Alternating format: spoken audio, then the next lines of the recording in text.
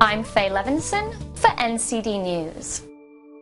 What do you think will happen to a country where insurance premiums can be over £2,000, but fines for being uninsured are under £200?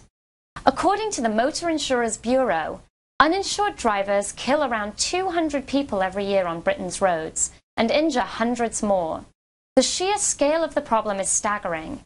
It is estimated that 1 in 20 drivers are now uninsured. That's around 1.5 million motorists, in case you were wondering. As well as the human cost, there is the financial one to consider. To put it crudely, each death is estimated to cost taxpayers around £1.2 million, and each serious accident costs around £140,000. The Motor Insurers Bureau, which compensates victims of uninsured and hit-and-run drivers, say the financial cost of uninsured drivers to the insurance industry is £500 million a year. So what does that mean to you as an honest policyholder? Well, that's £30 of your insurance premium that you shouldn't have had to pay. £30 each from every single car insurance policyholder in the country to pay for those that refuse to buy insurance.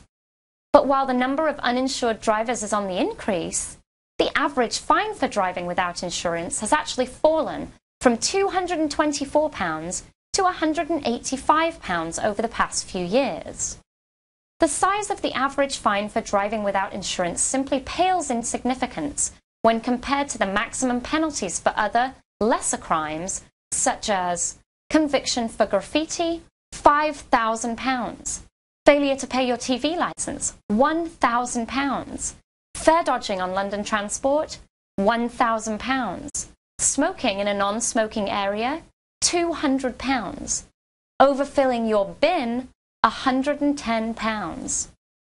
Prior to August this year, courts could fine uninsured drivers a maximum of £5,000, although they were not able to hand down custodial sentences. Then, in the summer of 2008, new legislation introduced prison sentences of up to 2 years for offenders causing death by driving while uninsured, unlicensed or disqualified. Campaigners have long complained that the courts seem to operate under the assumption that driving without insurance is a victimless crime. The tales of misery and hardship resulting from uninsured driver accidents cross our news desk every day. It is far from victimless, and it is definitely not harmless. You only need to take a look at the reasons why many are uninsured to see what dangers lurk there. Uninsured drivers are 10 times more likely to have a drink driving conviction, 6 times more likely to drive a vehicle that is not roadworthy, and 4 times more likely to have a conviction for driving without due care and attention. That's why they can't afford insurance, because they are generally dangerous drivers to begin with. Needless to say, some observers remain skeptical about just how effective a deterrent the threat of a prison sentence will be. Even if it is widely announced, most will assume that if they are caught, they will probably just get a few points on their license and a small fine, not prison. And most will probably be correct in that assumption.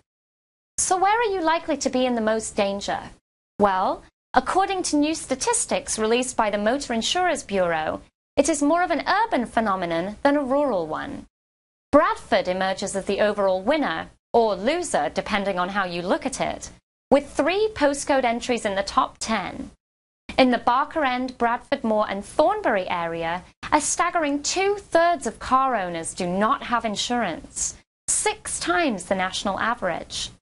Over half the drivers in Girlington, Manningham and Lower Grange areas of Bradford do not possess an insurance policy, whilst the BD9 postcode area had 39% of their drivers uninsured. So what could be done to stop the surge of uninsured drivers? Well, a large percentage of them are aged 20 and under. To see why, take our example of an 18-year-old male student from Bramhope in Leeds, driving a Ford Fiesta worth £1,500 and parked off the road at night. They would pay £3,448 for just third-party cover with Swinton. With the average fine for driving without insurance being just £185, it's easy to see why some attempted to try to get away without paying. So it would seem that one solution would be to help younger drivers get lower premiums.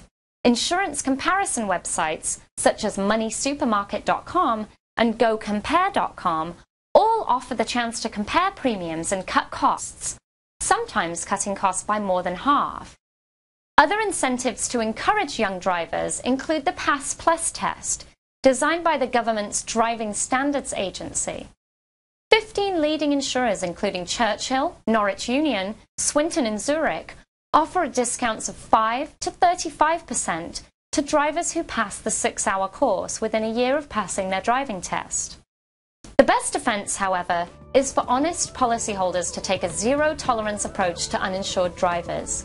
If you know someone who is driving uninsured, you need to report it immediately. Remember, any damage they cause whilst they are uninsured comes straight out of your pocket. I'm Faye Levinson for NCD News.